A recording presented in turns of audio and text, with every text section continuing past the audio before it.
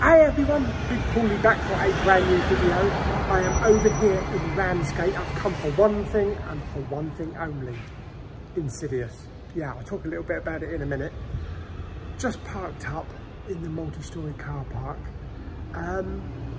I've never known a multi-storey car park not to have lifts, but should we go and have a look at the lifts in this multi-storey?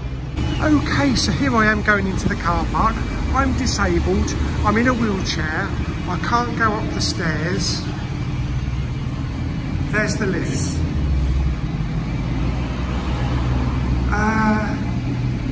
Yeah, I don't know how you get up the top ones, you probably have to go up the ramp. Anyway, let's get out of here and let's get to our destination. Okay, so why have I come to Ramsgate, I hear you ask? This car's trying to mount the path and run me over. Jesus. Flipping Nora. Get off the path because cars have to use the path. Yeah, I am over here. I need to find Insidious The Last Key. Now, I've looked on Amazon, HMV, Zavvi, all sold out. eBay, stupid prices, one item, £31 and 26 bids. CEX seems to be the cheapest option. They're all about between £11 and £15 on eBay. But on CEX, they're 12 quid. And I noticed that there's one in stock here in Ramsgate. So we're going to go to HMV. No, we're not. We're going to go to CEX. We're going to hope it's not a cover reprint. We're going to hope they've got it in stock. So let's go and find it.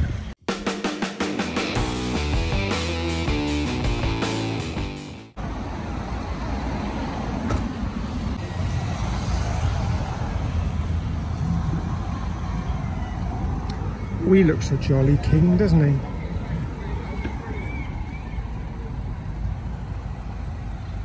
The town is up this way. Okay, so it is down here, and there it is. Right, okay, let's go in and have a look.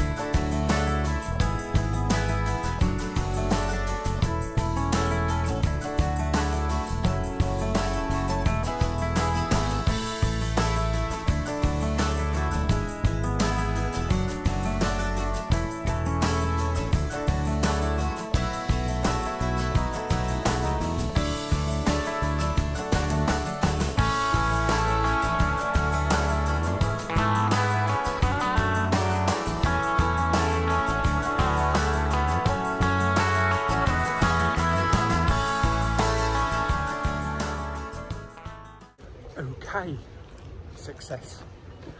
They did have Jackie Brown Steelbook, which goes for silly money. Oh, it's raining. On eBay, but I had a look at it. They wanted 20 quid for it, but dents, scratches, so I left it. So let's go and have a look, see if we can find a charity shop or two before we head back to the car. Okay, as it happens, pretty much right opposite CEX is a cancer research. So yeah, let's pop in there and let's have a look, see if they've got any Blu-rays or DVDs. Oh, 4Ks. Okay, so they've only got DVDs in here, 2 or 3 shelves, all very common titles, nothing very interesting. So yeah, let's move on to the next one. Okay, nothing in there, just some DVDs. Let's see if we can go and find one more. Okay, there should be a British Red Cross shop up here somewhere, just over the road somewhere. Can't see it, but let's walk a little bit further up. Okay, so here it is. Looks a little bit bigger, so might have something in there. Let's go and have a look. Again, nothing but DVDs in here. Again, very common titles. I mean, Top Hat, I don't know what that is, but yeah, very common stuff in here. Okay, there wasn't much in there, just a couple of shelves of DVDs. We've got this little Hidden Treasures indoor market. Don't exactly know what they sell, but can have a look.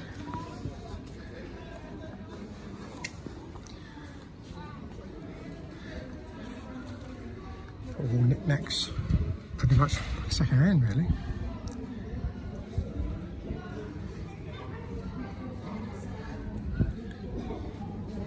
They've got a couple of shelves of DVDs here.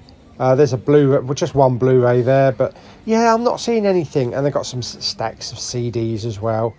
They do have some movie-related stuff in here. They've got some Superman stuff. They seem to have a lot of these trading cards.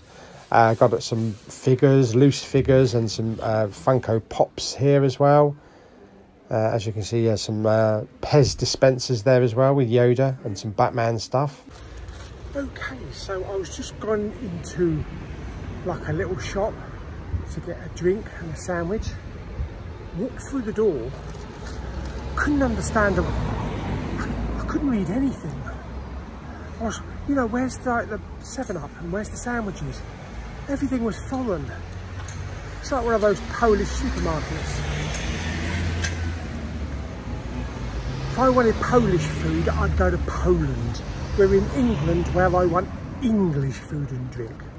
Oh, for God's sake. Anyway, let's go back to the car. Okay, so here's the liftless car park. So if you're parked right up top, oh, it says, yeah, that you don't park up the top there because apparently there's lots of trouble with youngsters and the police won't respond. Yeah, apparently if something happens on the top 2 layers, the police won't respond to it. Okay, so let's go in. We're going to have to walk up the, well, we'll have to walk up the stairs anyway. Yeah, they must have some serious problems in here. Don't think those lifts are ever going to work again. They've even got boards on the bloody doors and someone set fire to it. Okay, look how much room there is for my car. It's about, what, a Blu-ray in width. So here's my car.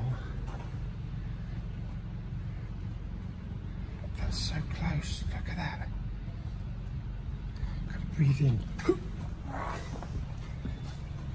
See, the thing is, these car parks weren't designed for the size of the cars that we've got these days. Some of these cars are really wide in here. And I mean, there's like a little mini metro there, and there's barely a foot each side. So, yeah, must be a really old car park.